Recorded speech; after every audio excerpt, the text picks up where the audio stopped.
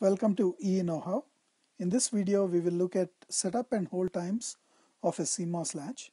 We will try to understand why this setup and hold time constraints come into the picture, because a lot of people have trouble understanding what the setup and hold times are. So let's look at a CMOS latch. I will draw a symbol view for it. So we looked at a CMOS latch in a separate video. So we have an input D in and then an output Q out. So these are D in is the input, Q out is the output, and we have an enable. And then we could have an input like a reset input, which we will not look at it in this video right now, but we will look at the relationship between D in and enable and how Q out behaves. So we also know that when enable is high, the latch passes whatever is applied on D in to Q out. So Q out is equal to D in. So if you have a 0 on the Q out, your D in would be 0, and if you have a 1 on Q out, 1 on D in, you will have a 1 on the Q out. So now when enable is 0, we said that the Q out of the current state of Q out n plus 1, is equal to Q out n. So what it means is it holds the previous state of the latch. Now, to understand a little bit better and also to understand what setup and hold times are, we will draw a timing diagram for this.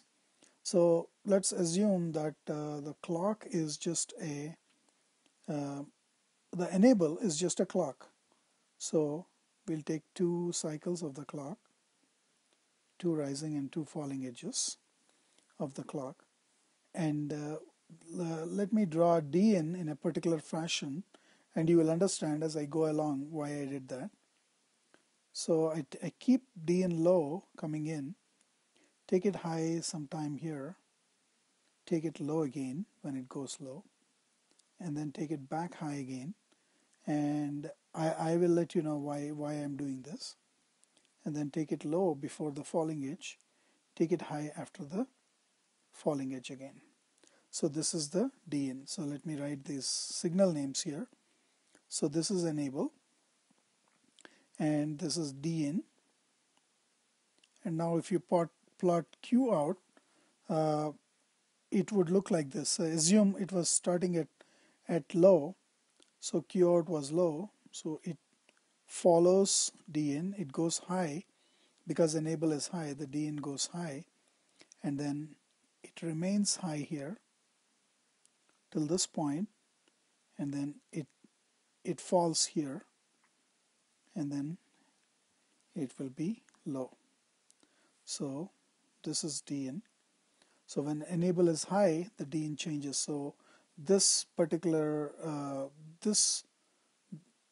this transition of D in, it never sees it because it happens when enable is low. So, and I did it for a particular purpose. So now let's write this as Q out. Now let's start defining what setup and hold times are. Now for that we need to look at these 2 falling edges of enable, because what happens is, now let me say that the latch passes D in to Q out when enable is high. So the latch is basically passing whatever is applied on the input to the output here in these 2 states when enable is high. And then at the falling edge of enable, it's going to shut off and put its old state. It will retain its state, what was there before enable went low.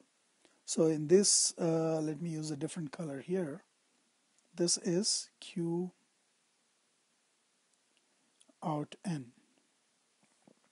Same thing in this case, Q out N. Q out N. There. So now let's take this case where we see the edge of D in is happened a time before enable false. And this edge, if you see the falling edge of D in here, it happened a little bit after enable fell. Now what we do is we will, and same thing on this case, in the other case, let me highlight that one too. The falling edge, here it is the rising edge of DN. Here the falling edge of DN happened a time before enable false, and then the rising edge of DN happened time after enable fell. So now what we do is, let's keep moving these edges closer towards the enable falling edge. So what I mean here is, so if DN was like this, say DN was like this, and then fell immediately here.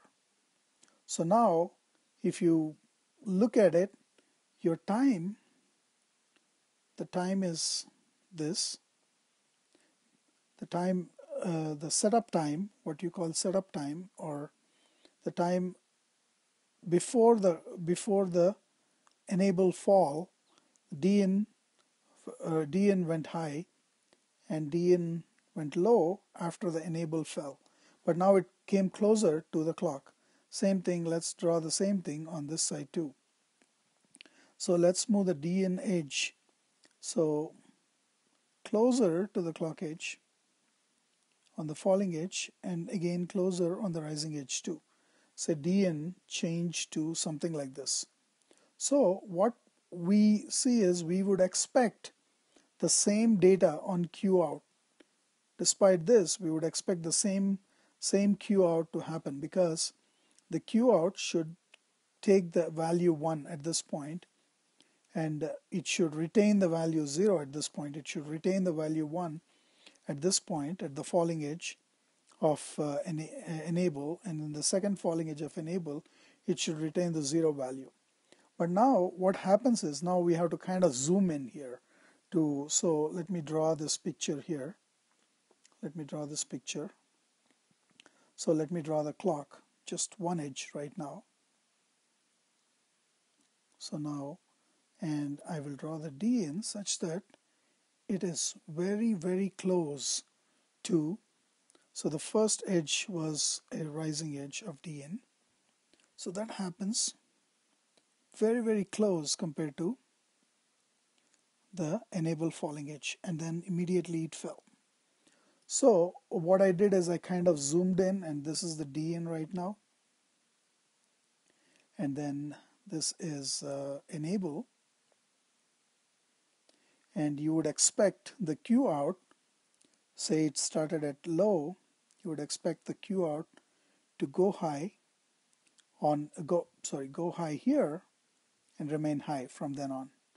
So but now what happens is, we keep moving these edges closer and closer to the falling edge of enable.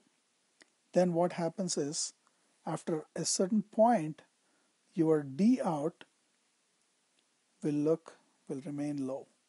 It will not go high as you keep moving these edges closer and closer to the clock. That's because you don't have enough time to establish a 1 in the latch, so it remains 0 if you keep doing that. Now we define what the setup and hold times are. So what we say is, the minimum time before the falling edge of clock, that is because that's the closing in the latch.